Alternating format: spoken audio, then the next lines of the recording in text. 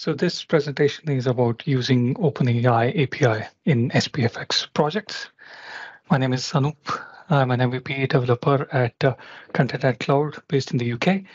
And those are the links to my social profiles. So you can follow me on those platforms if needed. Right, so the agenda for today is start with an introduction, then move on to the demo, take a look at the overview of the OpenAI API, how to set it up, how we can integrate that with SPFx, a couple of use cases, and then the code walkthrough, and then we'll conclude. So AI, it is everywhere. So you open your Twitter feed or LinkedIn feed, you see a lot of posts about artificial intelligence these days. It is helpful to us in many ways. Take, for example, Copilot that have been launched by Microsoft or will be launched by Microsoft. GitHub Copilot, that's already there. We've got ChatGPT. So these are the different examples which you have already heard of. That use AI, and APIs are provided for us in order to use AI in our applications, and we will use those APIs in SPFx projects, and that's what we'll be looking at today. So let's look at the demo first and then move on to the code. So if I just go into my dev tenant, what we have here is a page in SharePoint, which has got some text content, some images, and some text content again. So it's just a normal news article. So what I'll do is I'll just go ahead and edit this page and add a web part, which is called Summarize, and then republish that. And basically what this does is this web part gives us a multilingual summary. So in English, French, Spanish, and Swedish of the text content that is present on the page. So basically we use OpenAI. We send the text content to OpenAI, ask it to give summary in 4 different languages, and this web part displays the summary in 4 different languages. So now that we have had a look at the web part, let's take a look into the details of the web part itself. So you might have heard of OpenAI and Azure OpenAI. There are some differences to it. So if you just go on the internet and search for differences between OpenAI and Azure OpenAI, you will come to know what they are. The main thing is both OpenAI and Azure OpenAI provide us APIs which we can use in our projects. So in this particular demo, we'll be using the APIs provided by OpenAI. However, the same can be changed to use Azure OpenAI APIs instead. But whatever it is, before working with production data and these OpenAI or Azure OpenAI, make sure you read the data policies that are given by OpenAI and Azure OpenAI, and then decide on which one to use and whether they are okay with your company's data policies, etc. So that's one important thing to remember. Now, OpenAI API, so it's a tool provided by OpenAI, which gives access to the advanced AI models with a simple interface. It helps us integrate AI into our applications very easily. The AI models use a deep learning algorithm to provide high quality responses to the queries, and it can be accessed through a variety of programming languages. So in order to look into this OpenAI and play with it, what we can do is we can simply create an OpenAI account by going into the OpenAI's site, and we can obtain an API key, and they've got a playground on the website itself, with which we can look at the different API endpoints that are provided. Right, now let's look at how we integrate OpenAI API with SPFx. So what we do is we have our SPFx projects on the left side. We use Azure function as the middleware, which will communicate with OpenAI. So a request is sent from SPFx to Azure function. Azure function then sends that request to OpenAI using the OpenAI key, and then OpenAI returns the data, which is then provided back to SPFx.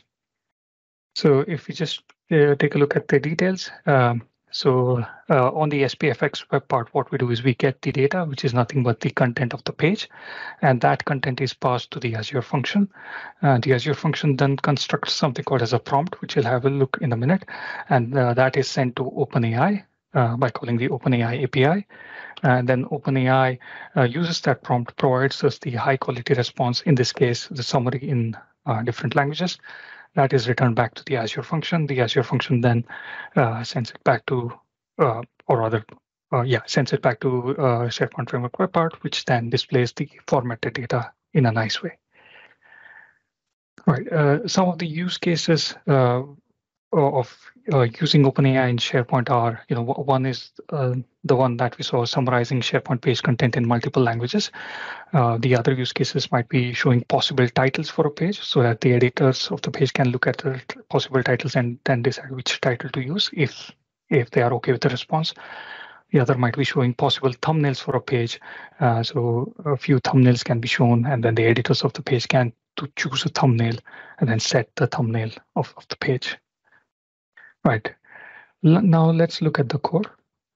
So all this code is available on GitHub under the samples repository. What I have done here is opened the web part and then highlighted the summarize.tsx component, which is a React component. And I'll be navigating through various files and then showing the important bits of the code. So in the web part, we've got this main component called as summarize.tsx, which I've highlighted. That particular component has a method in order to get page content using Graph API. So for that, we use the Microsoft Graph Pages API. And then what we do is, because we are interested only in the text content, we filter the content to target only the text web part. So as you can see over here, we are using microsoft.graph.textWebPart, which gives us only the text web parts present on the page.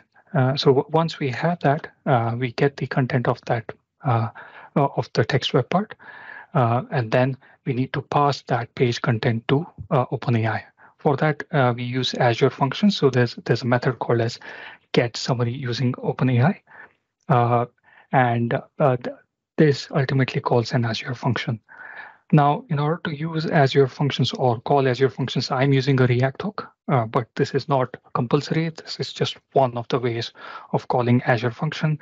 We can call Azure function directly from the, using other code. You will have a lot of samples which explain that. But in this particular case, I'm using React hooks, which is called use Azure functions. So what we do is we get the AAD HTTP client first. And then this particular method or this particular piece of code that I've highlighted over here, what that does is it checks whether it's a GET request or a POST request.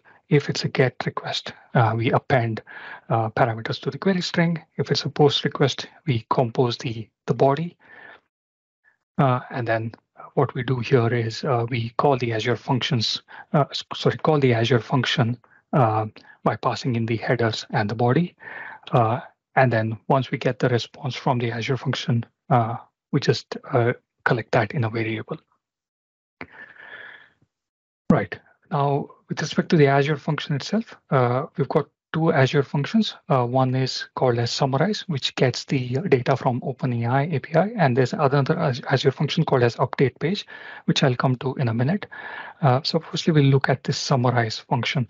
So this particular Azure function gets the page content from the SPFx web part. So what we do is we take that content into a variable called as content, and then we need to construct a prompt which needs to be sent to the OpenAI. That prompt is nothing but a JSON. So what we do is we have to construct that JSON. So I have put that JSON in a file called as data.json. And in that particular JSON file, which we'll look at in a minute, we'll replace the content with the content that we have received. So if we look at the JSON file, as you can see over here, it says that we are using a particular model of OpenAI. Then we have to send some messages and some other parameters to the OpenAI. So the main thing is the message. So in this message, we say, please give us a one short sentence summary in all the different languages that we need. And then towards the end, we've got the content in curly braces, and that content will be replaced by whatever content is passed to the Azure function. There are other parameters as well, which we can play with if needed. Right, as you can see over here, we get the JSON and then replace the content in that JSON. And then what we do here is from the app settings, we get a couple of settings. One is the API endpoint, and the other one is the API key. Once we have that, we go ahead and call this invoke web request. I should have mentioned that this particular Azure function is a PowerShell Azure function, and all these are PowerShell functions. So we call the invoke web request function by using the endpoint that we get from the app settings. So which then goes ahead and calls OpenAI API, gets us the data, and then we just format it to get that data will be nested, so we need to get a particular object from that nested structure. That's what we do over here. And then once we have the summary, we return the summary back to SharePoint. Now, we don't want to do this every time someone goes ahead and opens a page, right? So that's why what we do is once we get the summary, we store that summary against a column of the page. So the metadata of the page is updated with this summary. And how do we do that? Of course, we use PnP PowerShell to do that. So there's another Azure function called as update page. This function gets called once the summary is returned back to the SPFx web part. So what we do in this Azure function is simply go ahead and connect to the site. So if we are debugging locally, we have to use client ID and client secret. But if we have deployed this in the cloud, there are a few options. We can use managed identity as well, which I quite like very much. So yeah, we connect to the site, and then what we do is we use we get the page item and then call the set PnP list item function, which goes ahead and updates the value of the column. In this case, the column is summary, and we update it with the summary that we have got from OpenAI. And once we update the metadata, we go ahead and publish the page. So that's it from code side. And in summary, OpenAI provides us with some APIs. We use those APIs in SPFx projects. Azure OpenAI provides us APIs as well, which can be used instead. And there are other scenarios to explore. Here are the resources that were used. And with that, I hand it over to you, Hugo. Thank you so much. This is a great example. Definitely putting a lot of cool tools together. I'm going to have to watch this demo again, but slow down a few times to make sure I understand everything.